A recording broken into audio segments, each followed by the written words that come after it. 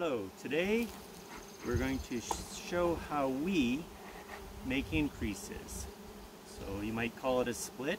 We call it a tear down because we're going to be tearing down this hive into multiple nucleus hives. What we're going to be making is 4-frame nucleus hives that fit in our little custom-made 4-frame boxes.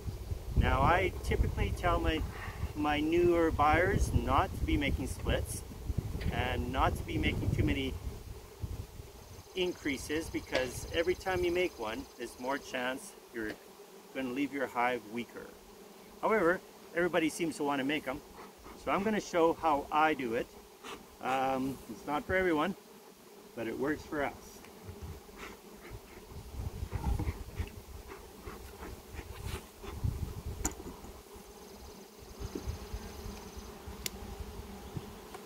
These hives still have the aprivar in it.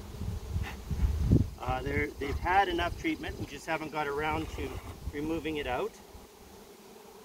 Removing the strips. Want to come closer? You can see that there's a fair population in here. They're in the top box. They're making brood in the bottom. This is drone brood. They're hanging out in the bottom box, so this is a fairly good hive at this time of year for making a split. So the first thing I do is I set it aside.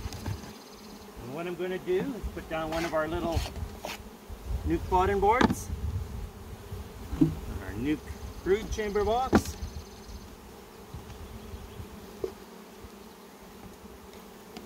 Another one right here. So the first thing I would like to do is find the queen. Normally we do not keep the queens. These are all approaching 3 years old, these queens, and we find them slightly less productive and nearing the end of their useful life in any event. So I'll take a frame out.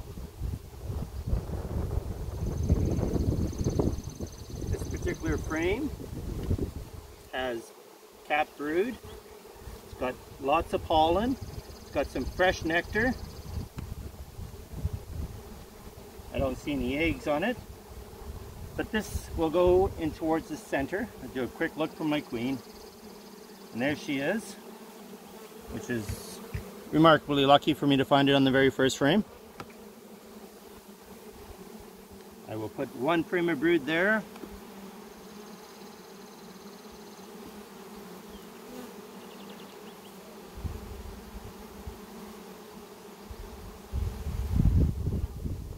Put one frame of brood in this one. This particular frame has some capped brood, has different ages brood.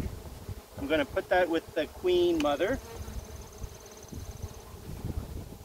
So it has 2 frames with brood and eggs. Now, as I reach through here, nothing but honey in here. I'm going to add that. We're saving the queen today. Like I say, we don't always save them if they're getting old or not doing so well. So this right here, I don't remember where I put my lid,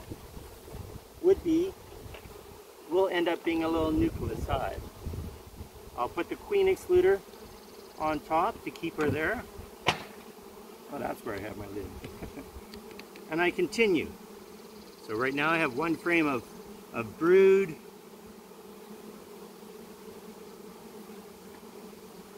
That one's not quite enough brood on it for what I need. I'll put this one in. Now has 2 frames with some brood.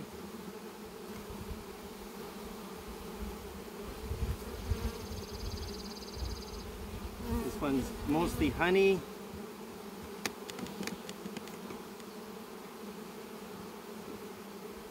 This one is all honey.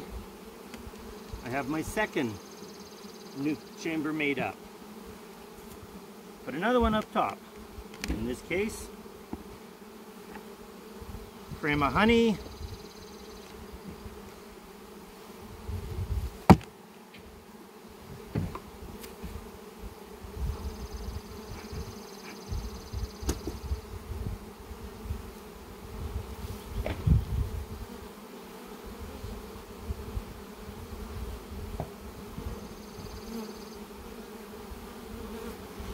Frame of brood. Really nice frame of brood.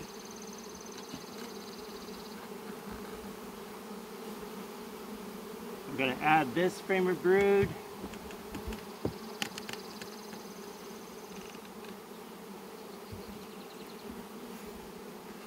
And I'm going to give it a frame of honey. Number 3 is made up.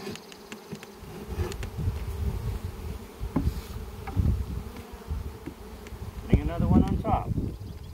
So we're doing this in the middle of the day. A lot of the bees are out flying. We're building this exactly where the old hive sat. And later tonight, we're going to take these hives and set them down in a new location.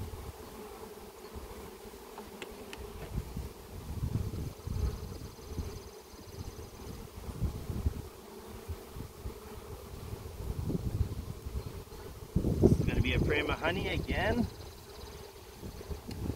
Each of these has 2 frames of brood, 2 frames of honey. Now I'm not likely going to leave it this high, but for the sake of this video, another frame of brood.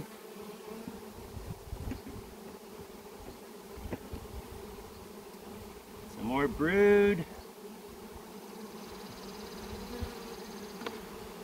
Frame of honey.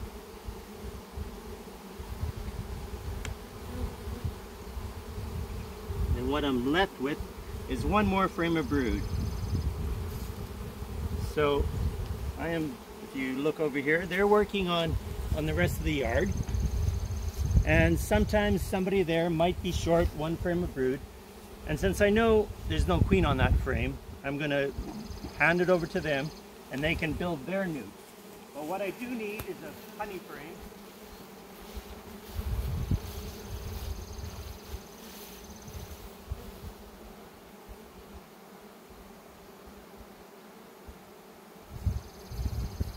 Not a very pretty honey frame.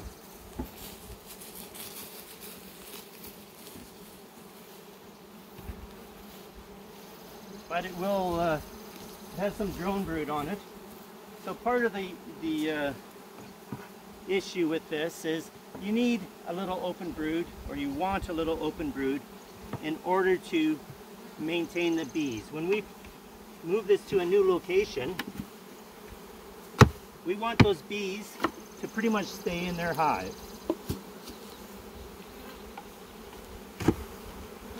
So now if you look what we have, I have 1, 2, 3, 4, 5. So we have the queen in the bottom under queen excluder. We're going to take these 5 later tonight when all the bees that are out flying come home.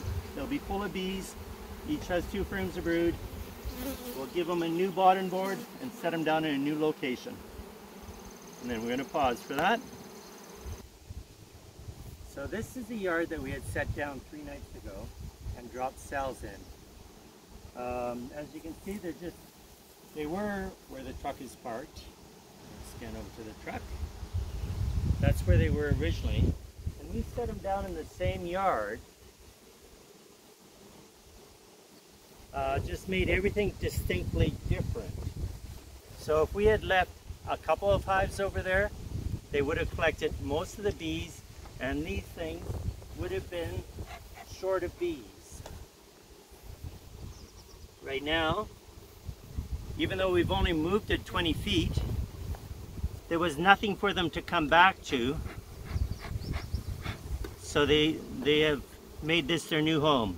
You can see here, I put in a cell. This one actually is a couple days ago, and I'm not certain. It should have hatched by now.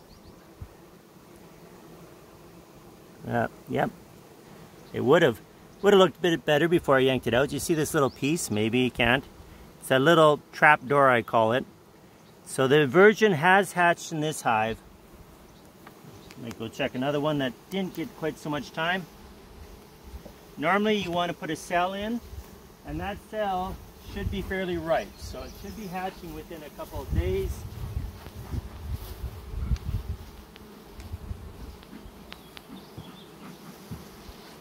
If you don't put a cell in, I mean, another method is to put in,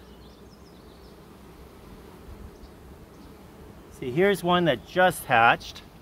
They're still cleaning it out.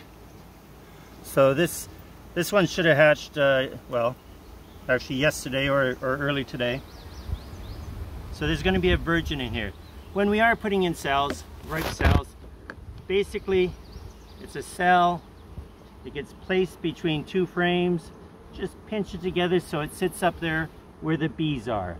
And that the bees will keep it warm for the 2 days that it requires to hatch. The virgin goes into here. She goes out flying, gets mated, and hopefully that's the start of a new hive for us. That's what I got.